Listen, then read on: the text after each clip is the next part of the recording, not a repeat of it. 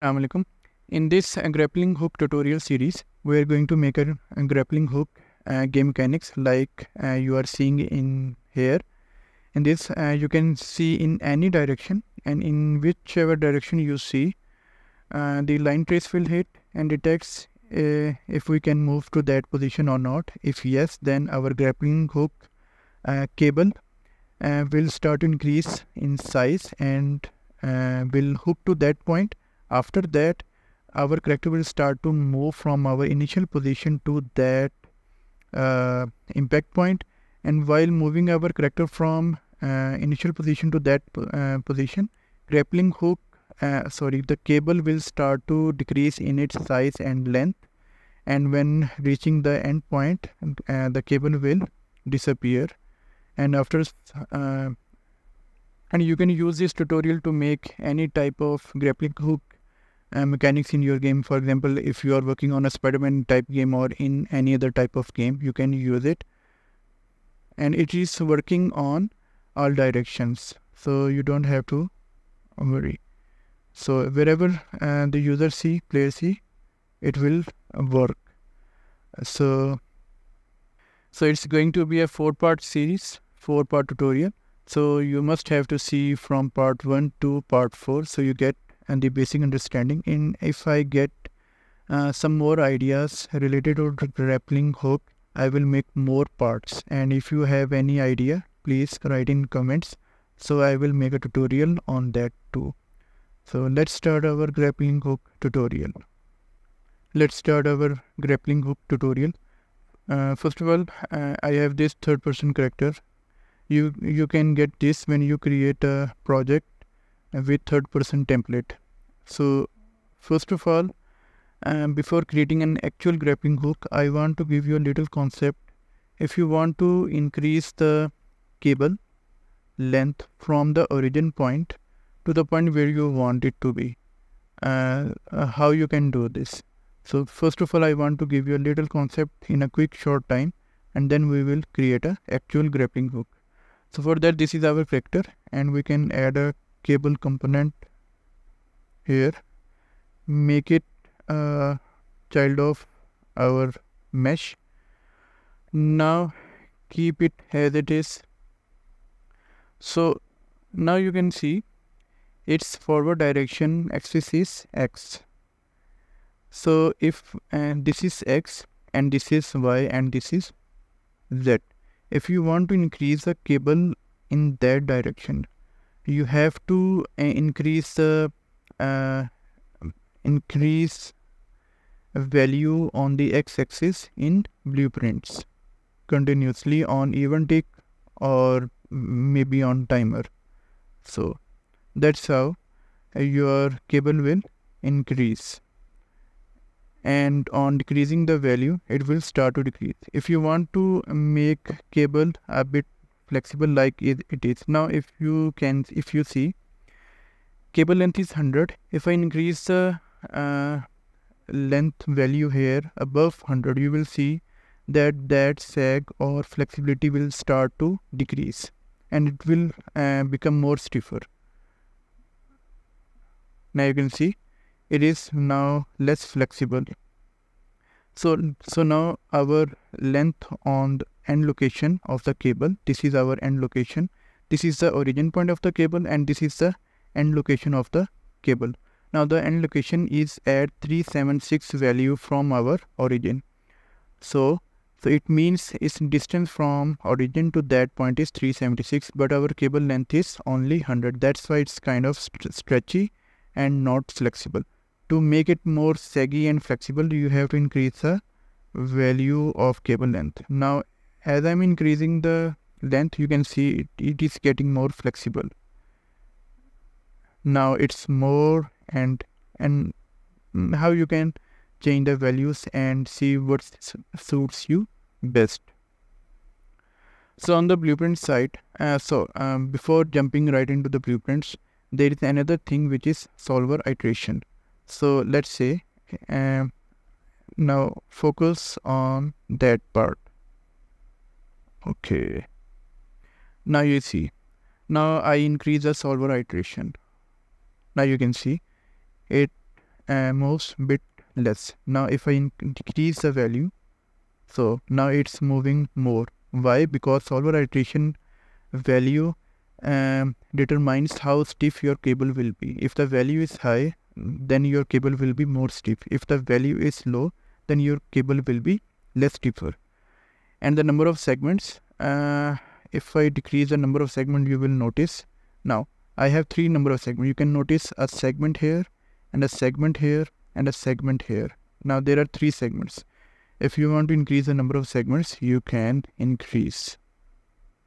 Also, you can enable collision from here, and you can add force. For example, if you want to, it's our x-axis. Now I am going to add a force on the y-axis. Now you can see it's bending in that direction because force is acting from that direction to this direction. Okay.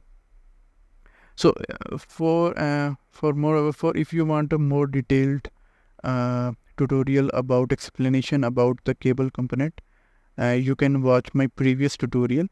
I have given a link in the description also, and also you can see a link here, so you can see that tutorial first to understand all the properties of the cable. Now we increase the size of the cable from here. What if we want to increase that value from our blueprints?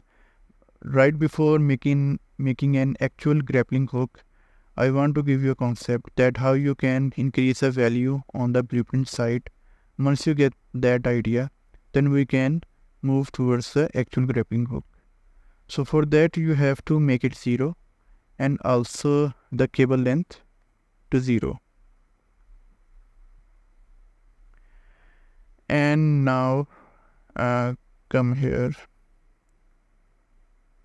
Now for example, if I press R button, the grappling hook will activate it.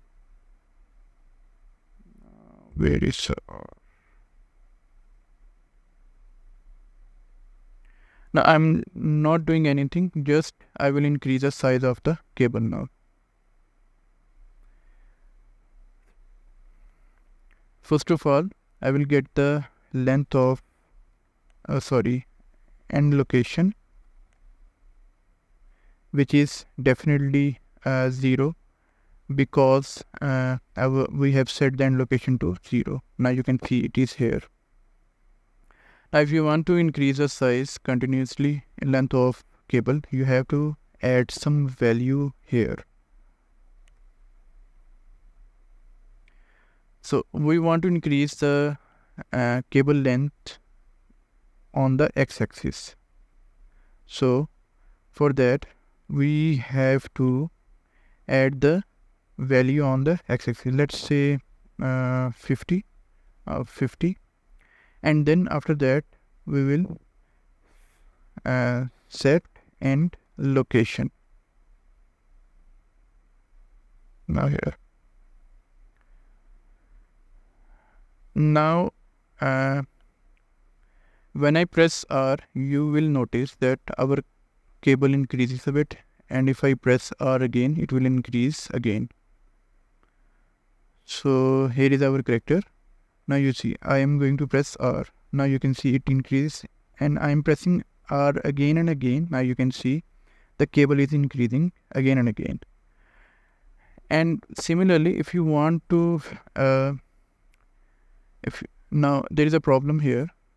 As we are increasing the size of the cable, there is no sag or flexibility in here because the cable length is 0. It's going to stretch it.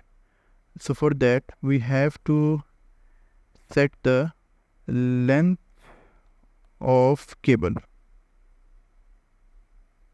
So first we will set the length and then we will set the end location, or you can do in any way you want.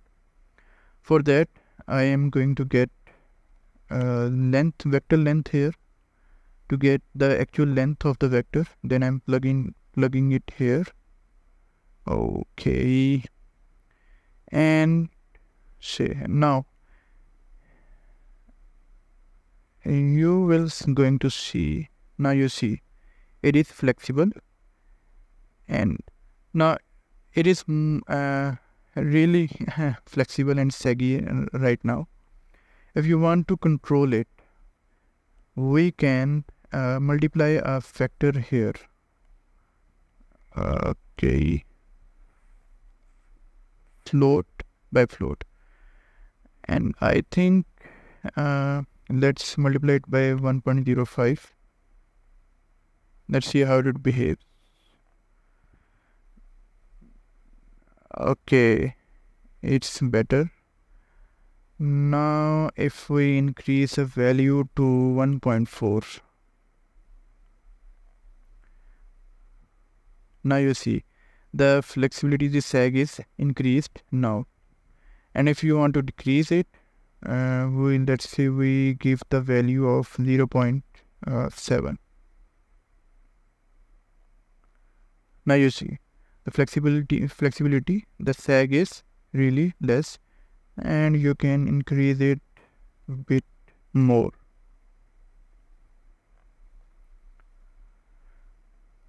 So this is the core which we are going to apply in our grappling hook tutorial. And now I think you will get the basic concept how it will actually work if you want to connect the origin with the endpoint. Now in the next we will give a line trace, and for example the line trace hits here. We will get a location from there, and we will move a cable from that position, the origin position, to that impact point position. So this was I think one more thing. If you want to increase, I am pressing R again and again and it is increasing. What if you want to increase automatically? So for that we can use event tick or we can use timer. Right now I am using simple delay kind of loop here. So I am going to press R for the one time and we will start to increase on its own. Now it's increasing. Okay. Now you can do whatever you want with that simple logic. So in the next tutorial we are going to work on the actual grappling hook system.